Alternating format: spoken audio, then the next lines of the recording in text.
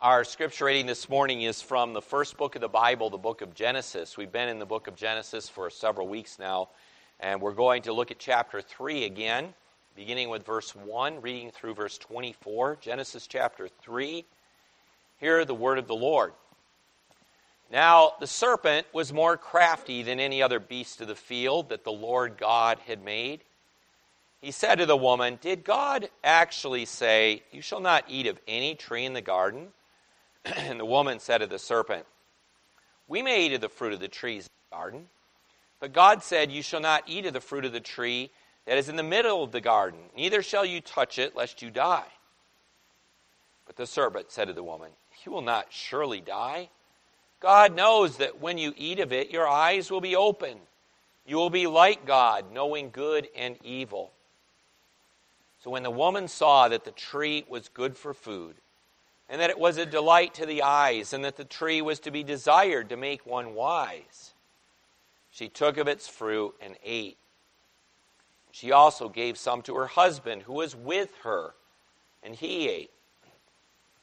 Then the eyes of both were opened, and they knew that they were naked. And they sewed fig leaves together and made themselves coverings. And they heard the sound of the Lord Yahweh, the Lord God, walking in the garden in the cool of the day. And the man and his wife hid themselves from the presence of the Lord God among the trees of the garden. But the Lord God called to the man and said to him, 'Where are you?' And he said, I heard the sound of you in the garden, and I was afraid because I was naked, and I hid myself." He said, "Who told you that you are naked? Have you eaten of the tree of which I commanded you not to eat?" The man said, "The woman you gave to be with me, she gave me fruit of the tree, and I ate." And the Lord God said to the woman, "What is this that you have done?" The woman said, "The serpent deceived me, and I ate." The Lord God said to the serpent, "Because you have done this, cursed are you above all livestock, and above all beasts of the field. On your belly you shall go, and dust you shall eat all the days of your life. I will put enmity between you and the woman, between your offspring and her offspring. He shall bruise your head, you shall bruise his heel." To the woman he said, "I will surely multiply your pain in childbearing. In pain you shall bring forth children. Your desires shall be for your husband, and he shall rule over you." And to Adam he said, "Because you have listened to the voice of your wife, and have eaten of the tree of which I commanded you, you shall not eat of it. Cursed is the ground because of you. In pain you shall eat of it all the days of your life. Thorns and thistles it shall bring forth for you. And you shall eat the plants of the field. By the sweat of your face you shall eat bread till you return to the ground. For out of it you were taken. For you are dust, and to dust you shall return." The man called his wife's name Eve, because she was the mother of all living. And the Lord God made for Adam and for his wife garments of skin and clothed them. Then the Lord God said, "Behold, the man has become like one of us in knowing good and evil. Now lest he reach out his hand and take also of the tree of life and eat and live forever." Therefore the Lord God sent him out from the Garden of Eden to work the ground from which he was taken. He drove out the man, and at the east of the Garden of Eden he placed the cherubim and a flaming sword that turned every way to guard the way to the tree of life. So for the reading of God's Word, I encourage you to keep your Bibles open to Genesis 3, since we're going to be referring to our text a number of times this morning. Well, you're looking for fashion advice? Pretty obvious you don't ask me. We won't go into enough said about that. But although I really can't help you with upgrading your look in a way that's helpful, God's Word tells us about clothing that everybody needs to hear, and I probably can help by reminding you of what the Bible says about clothing. And in fact, in Genesis chapter 3, we're going to look at 3 sets of clothing. And understanding those 3 sets of clothing is very important for each one of us today. Now, the first set of clothing that we read about in Genesis is the birthday suit. Does anybody know what a birthday suit is? Maybe kids, some of you are smiling, so some of you know. It's what you are wearing when you were born. That is, no clothing. And we read about birthday suits, not in our text, but the verse before our text. So chapter 2, verse 25. So let's look at that now. Chapter 2, verse 25, we read there, "And the man and his wife were both naked, and they were not ashamed." Now, Adam and Eve didn't have any clothes in the beginning of our history. They were naked, as verse 25 says. But nakedness in the Old Testament and ancient literature doesn't only mean that they didn't have any clothes. It did mean that. But it was more than that. Nakedness was actually a window, as it were, a window on the soul, where you could see a person's heart or soul, their moral condition. So nakedness is someone to be vulnerable because you can see them as they are. But there's a moral quality to that in some of ancient literature. And so in Genesis chapter 2, verse 25, Adam and Eve, they were morally good, weren't they? They were upright, they were righteous. And their nakedness showed their good character. They were naked, they were good, therefore there was no shame. They were upright. God made them good. However, after Adam and Eve rebelled against God and sinned, we read that, then nakedness reveals something else, doesn't it? And so let's take a look at chapter 3, verse 7, the first part of 7, where we read, "Then the eyes of both Adam and Eve, they were open, and they knew that they were naked." This is written right after they have disobeyed God and committed high treason against the living God. And so now Adam's character has now changed for the worse. And now his eyes are open, and his nakedness now reveals what? A morally dark heart. So how does Adam like his birthday suit now? He doesn't, right? Now he is sinful. So we read about a second suit of clothing. The first suit was the birthday suit. What's the second suit of clothing that we read about in our text? Let's look at verse 7 again. We'll read the whole verse this time. "Then the eyes of both Adam and Eve were open. They knew that they were naked." And then what? "And they sewed fig leaves together. And they made themselves coverings," or loincloths, coverings, literally.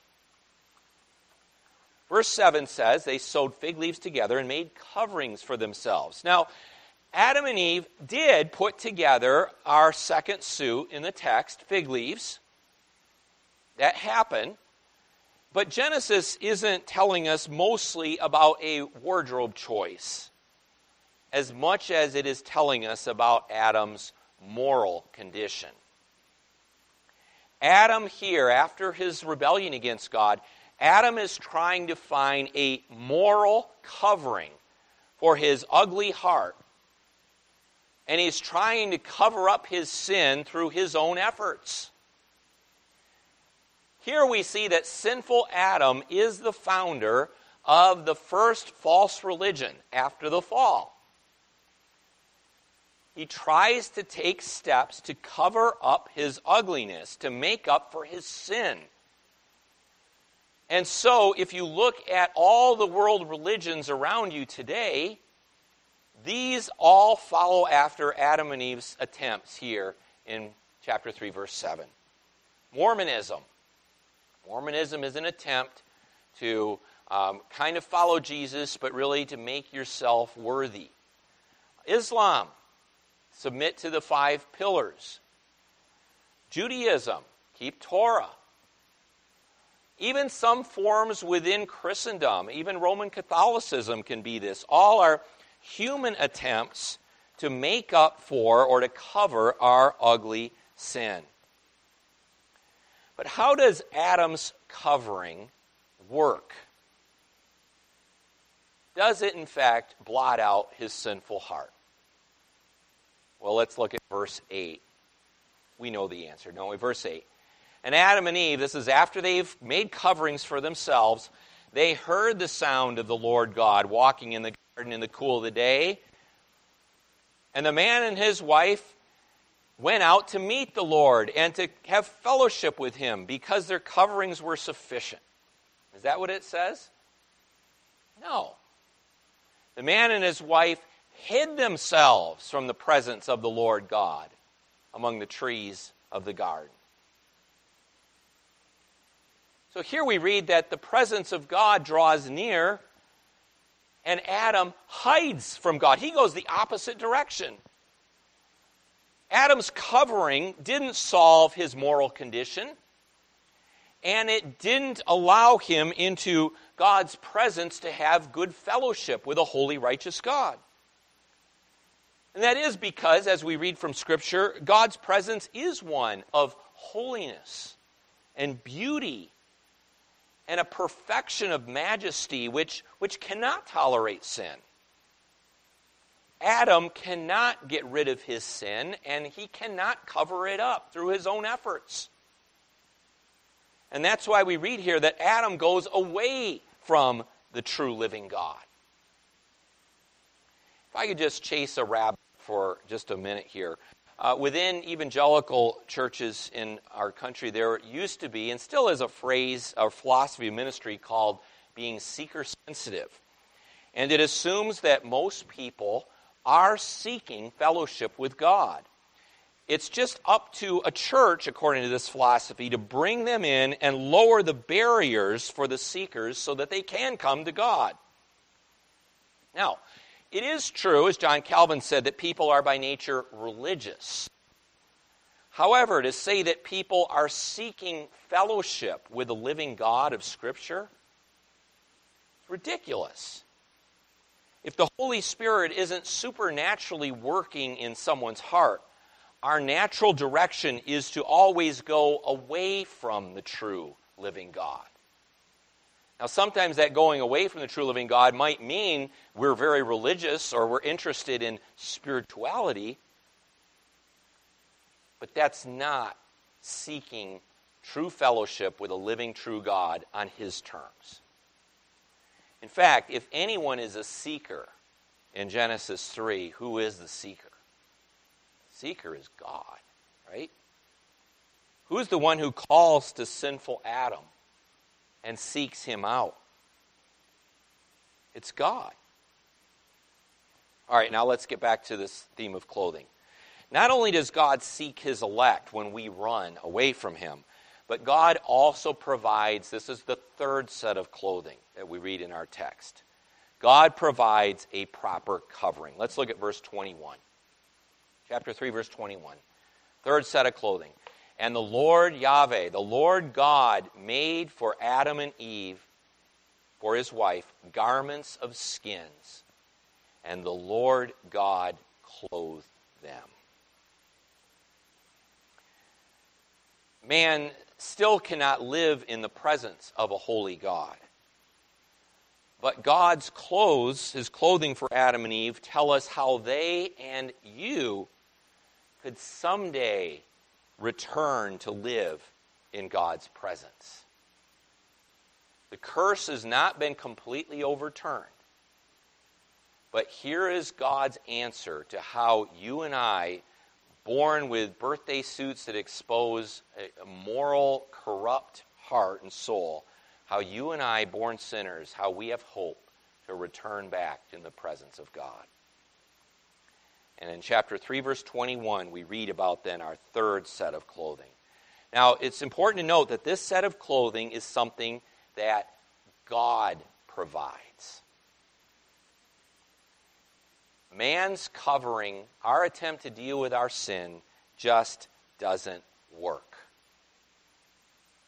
We need God to fix our sin.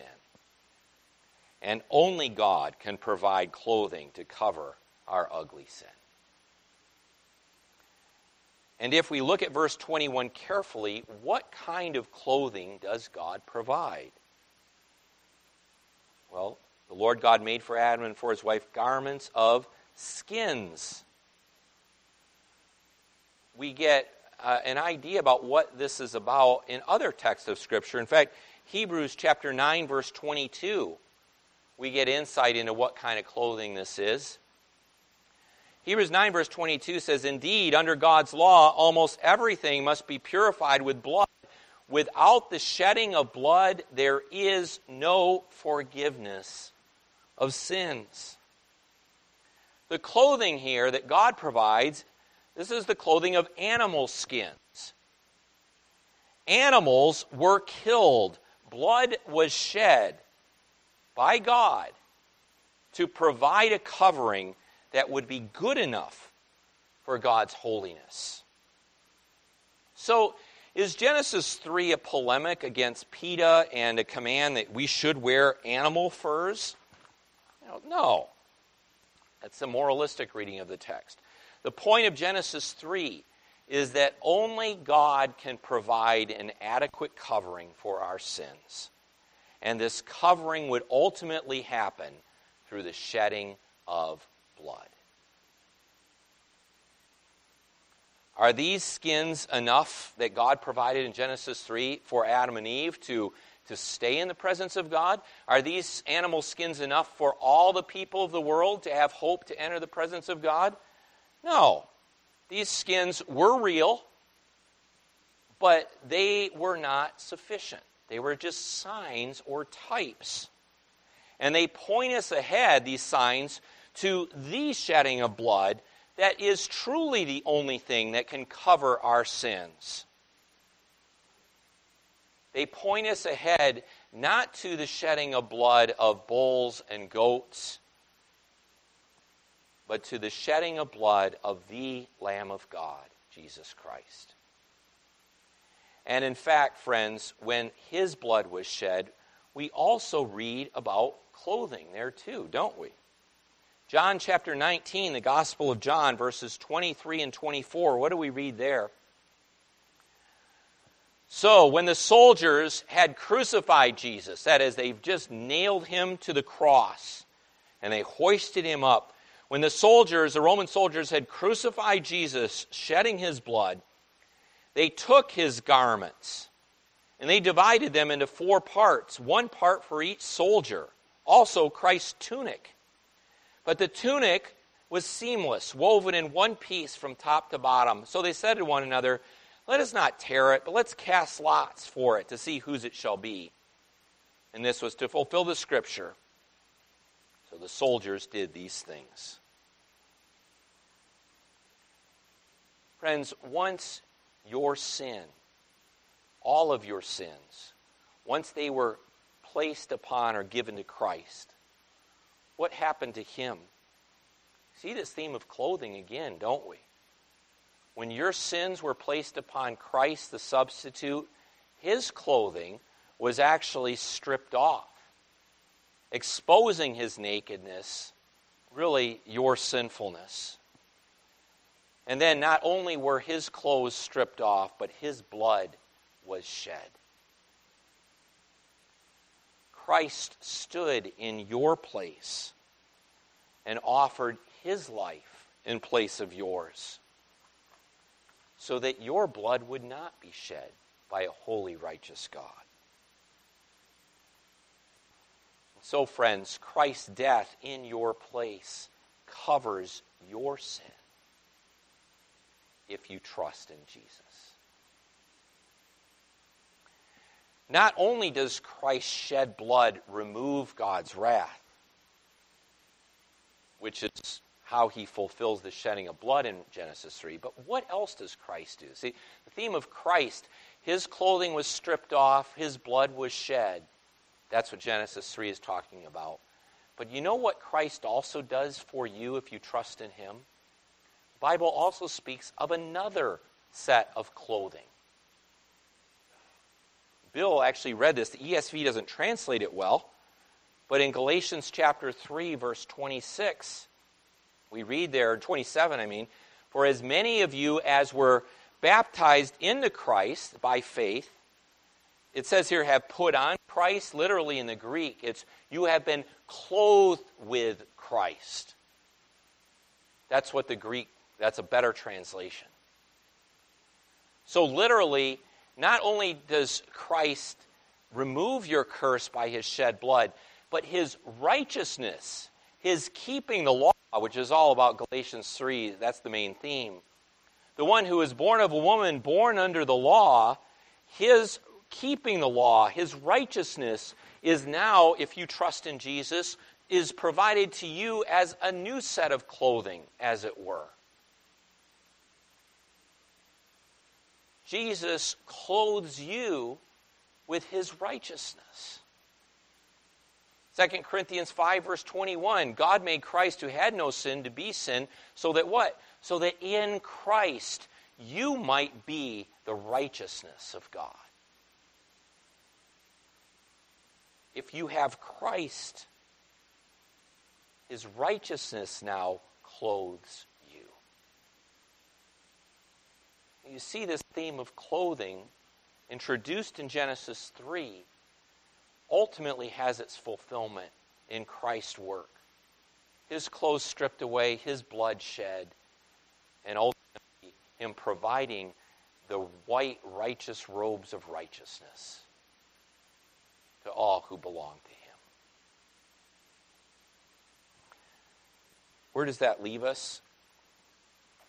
Friends, the only way that you can draw near to a holy God and not be destroyed is if you have the clothing that only Christ can provide.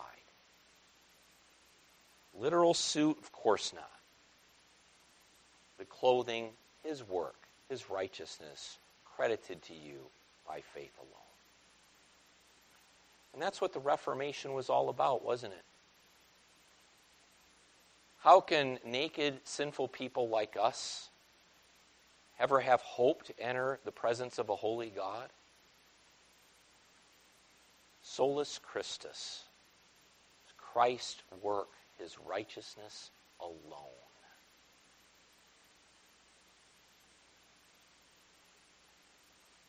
Our fig leaf attempts are tragic. It is only what God provides in Jesus Christ. And the only way that you can get this righteousness is not through your efforts. So, and this is where, again, it's so important in our circles or within Christendom. There are many churches that love Jesus. Everybody loves Jesus in Texas, right? Everybody's all about Jesus in Texas. But so many churches, it's about Jesus and what? Jesus and you. Yeah, there's Jesus. You need him. But now you got to work along with God and cooperate with that grace. Kind of finish that clothing up. Or, well, there's Jesus. He's shed his blood to take away your sin. But now it's kind of up to you to be that covenantally faithful person and craft your own garment of righteousness. The Reformation in Scripture, it is only the clothing that God provides from first to last.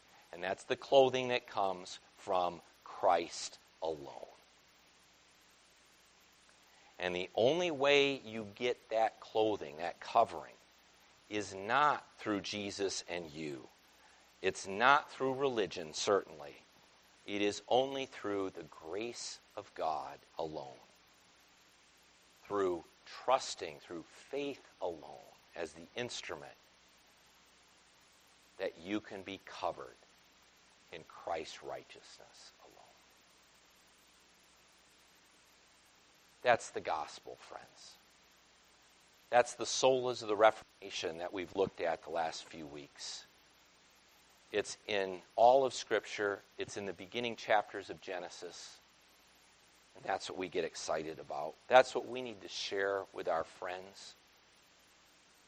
It's not, hey, I've got a great religious program, spirituality, that I'm in touch with this thing that's really inspired me. No.